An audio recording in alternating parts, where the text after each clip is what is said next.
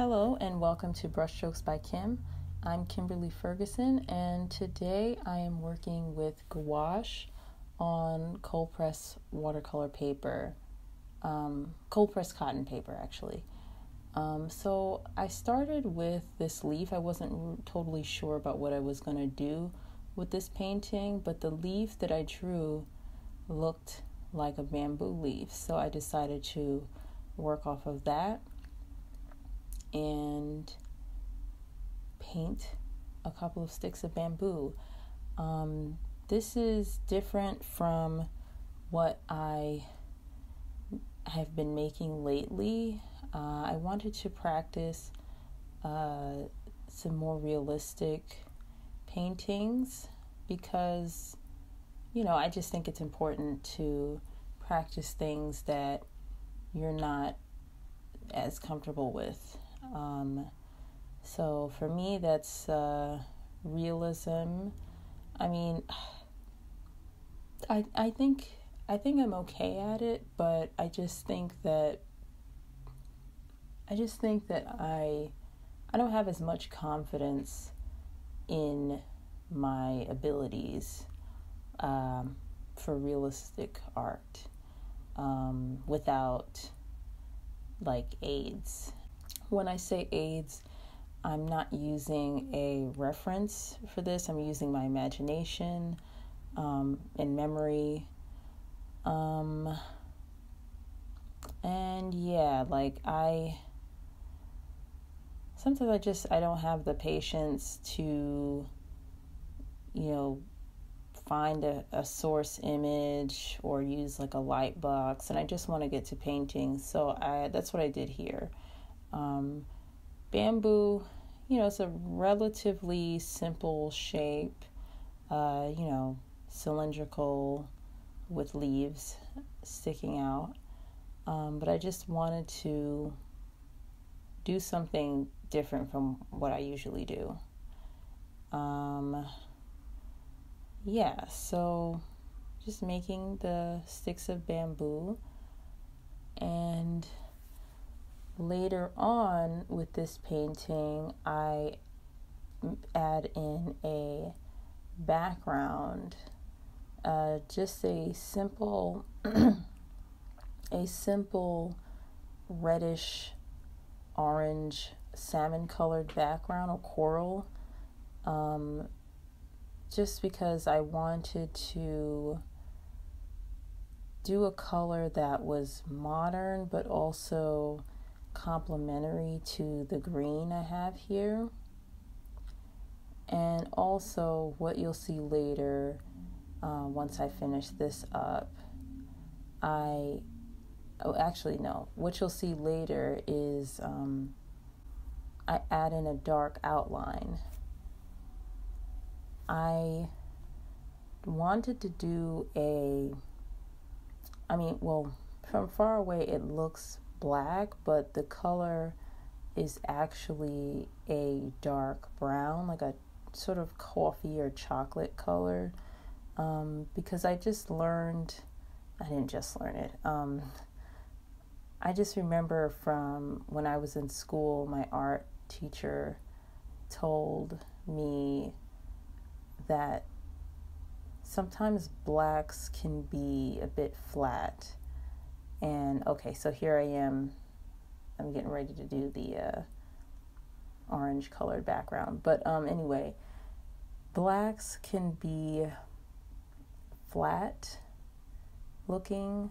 And it also with gouache, this is a matte medium. So things can look flat anyway. So I decided to use a dark brown instead of a neutral black. So it just has a little bit of warmth. Okay, so here I am adding in the salmon colored background. It's not a realistic background. It is, I guess a contemporary or simplified background, I guess you can call it. I just love the combination of the complementary colors. And yes, so I'm just getting the best angle of the paper to make it easier for me to paint. And yeah, so we can just continue watching, and then I'll just come back in if there needs to be more said. Okay, so I just wanted to experiment with this video to add in sort of like peaceful music. I'm just experimenting with different types of filmmaking, and I feel like, I don't know, I feel like art can be very relaxing and therapeutic. So I want to add in some music that is peaceful and relaxing. And, you know, since this is a nature painting, I want to do something that is like in the nature sound. Like, I don't know, if I can find some wind blowing and birds chirping, I think that would be a really nice addition to this video. Okay, so you'll see in a moment if I'm able to do that. Okay.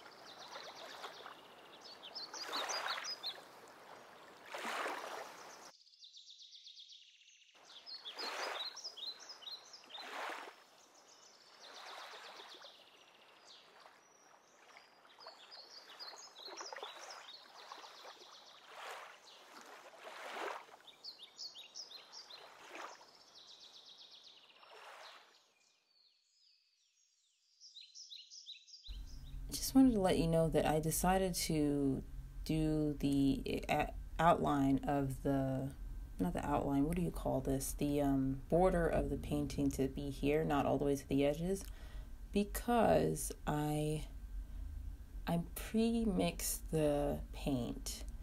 I mixed it on the side. I made a lot of it, and I was starting to run out, so I decided to not go all the way to the edge, because I didn't want to have to remix it and get it to go, just to have it on the edge and then risk it not being the same color. So here I am. I experimented with making shorts on YouTube, and that was just my phone. I was filming as I paint. For me, I don't know, like, I may change that. Like, I don't want to feel like I'm chasing the algorithm. I experimented by making 5 shorts for a week. They were easy to make, but they weren't driving traffic to my longer format videos. They weren't really driving any traffic at all. They were just getting views and some likes, but not actually, you know, bringing people to watch the videos that I make. So I've taken a back seat on that. I may come back to it, but currently, like, we're at the moment, I'm not. and also filming while I paint, I don't know, like I feel like there's a little bit more pressure on me to produce something that is likable and also something that, I don't know, like I know will look good. I know it kind of sounds silly now that I say it, but I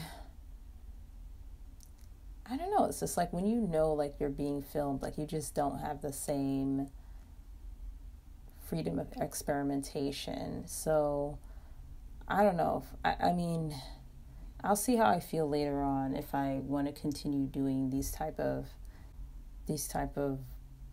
like camera over my shoulder types of films. But yeah, basically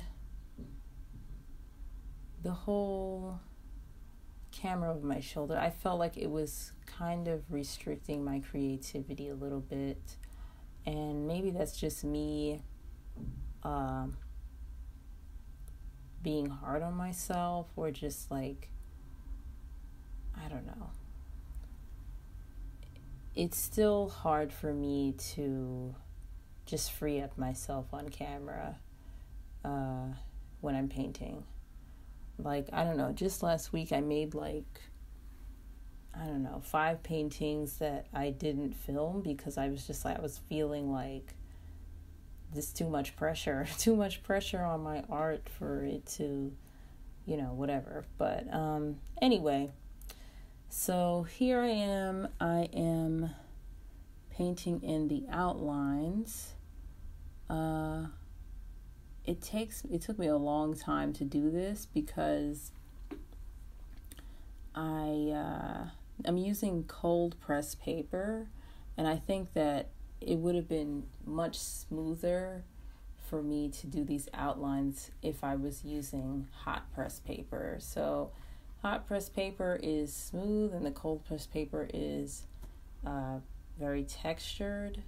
It works well for watercolor, but I think I don't know if you can tell, but it was just very difficult to get like a smooth line because it was just, the paint was getting into the little dips in the paper. But I think it still came out very nice in the end.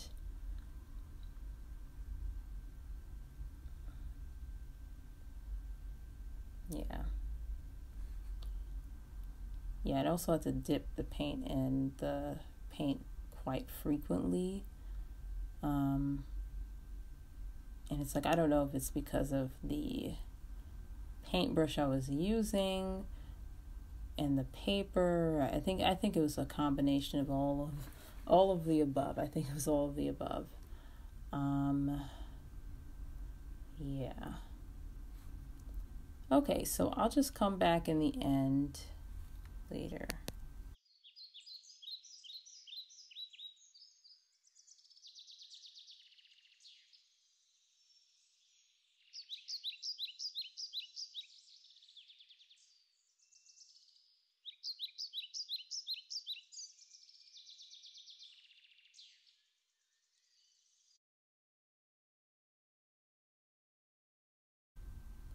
Okay, so here I made a mistake there, but fortunately with gouache, you can correct mistakes because of how opaque and matte the paint is.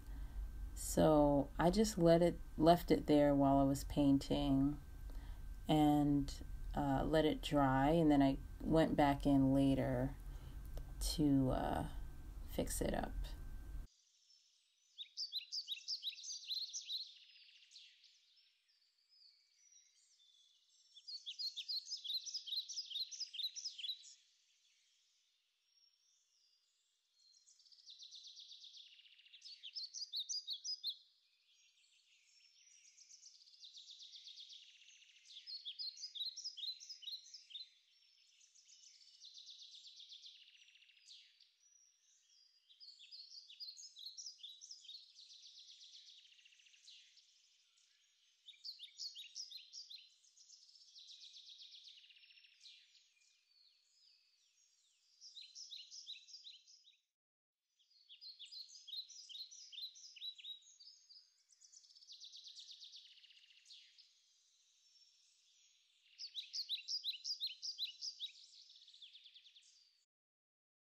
Yeah, so the best way that I thought to fix it up was sort of like how like a person would do makeup. Like you can do like color correcting and concealing. So I just put a little bit of white paint to sort of cancel out the black, and then I added in the red color to the leftover red, to cover it up again. And I think it came out really well. So I was just going very lightly. My brush wasn't too wet. It was pretty dry. And I just sort of dotted it over the area. And the finished results, I think they came out pretty well. If this were regular watercolor, I don't know if this would have worked as well. And I'm just taking a dry paintbrush to just sort of lift off any excess water. And I'm just going again with a slightly dry paintbrush with paint. Okay, and I'm just filling in areas that I may have missed, but I did leave some areas because I do like the dry brush look.